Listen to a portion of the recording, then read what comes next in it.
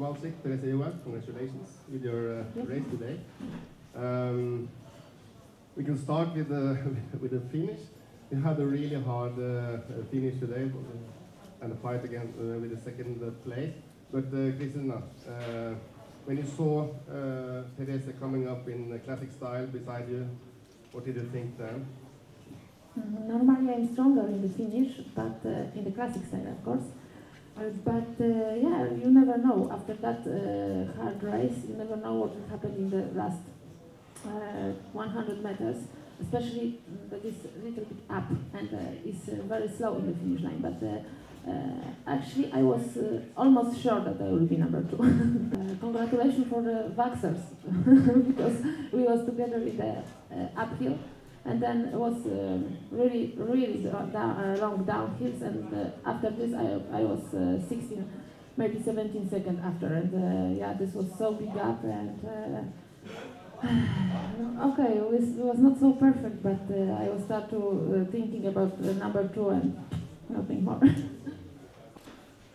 Now it's 3 races to go, 350 points, World Cup points to fight to get.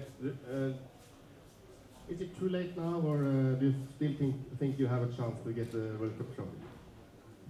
I think that I don't have big chance for this. I think that I don't have chance, but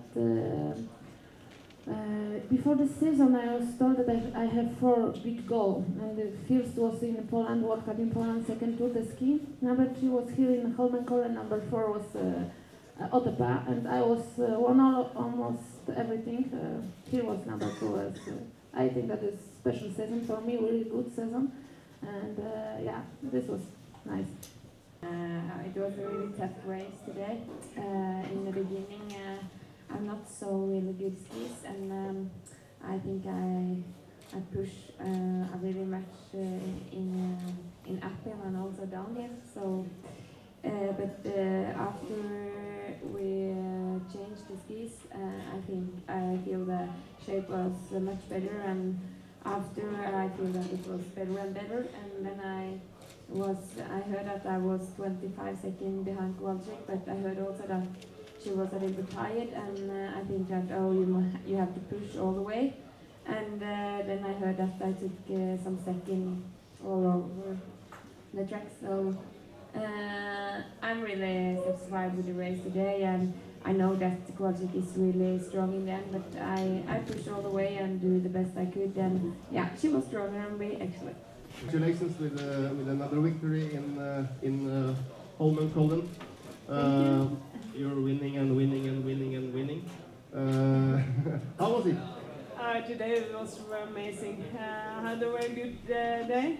My body was feeling very good, and I knew it from the beginning. And yeah, and I had very good skis. I'm very thankful for my vaccine team. They had 3 very good pairs. And yeah, from the beginning I knew that my body was good and skis was good, and I wanted to high up the speed from the beginning, and I knew also Justyna wanted to take some points, so she pushed it in 2 first, and I tried to push every time, go very hard, and in the last lap in the front second I did take a gap from Justyna, and then I was 10 seconds, and then 20, and then 30, and then I know it was really my day and it's possible. So I'm very happy and satisfied. It was amazing to go the last lap around from the set, and I was just smiling and enjoy it. It was amazing.